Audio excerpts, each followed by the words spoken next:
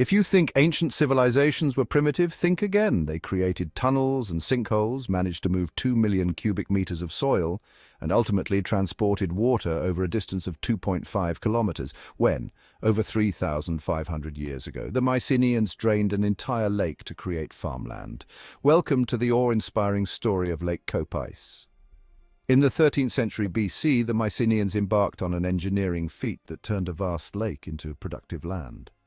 Their secret, a sophisticated system of canals, dams and tunnels, they diverted two rivers through deep canals and embankments, channeling water to natural sinkholes called catavothres. The pièce de résistance was a 25-kilometer drainage ditch fortified with cyclopean walls.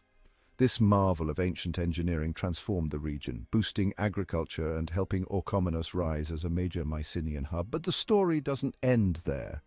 Even after the Mycenaean civilization fell, later attempts to replicate their success continued, from Alexander the Great to Roman engineers, and finally in 1880 AD. So next time you think ancient civilizations couldn't match modern ingenuity, remember Lake Kopais and the Mycenaeans who drained it. Ancient engineering at its finest. Thanks for watching. Like and subscribe for more historical wonders.